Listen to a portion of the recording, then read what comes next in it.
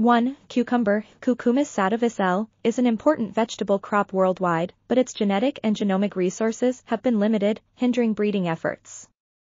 2. Microsatellites are short tandemly repeated DNA sequences that are commonly used as genetic markers due to their high level of polymorphism and codominant inheritance.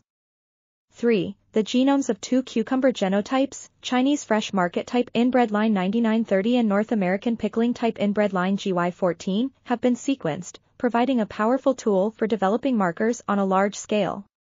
4. In this study, the distribution and frequency of perfect microsatellites were surveyed and characterized in the GY14 cucumber genome sequence and EST sequences, as well as in genomic and EST data from 7 other plant species. This article was authored by Simon Philipp W., Yang Luming, Senalik Douglas A., and others. We are RTCLTV, links in the description below.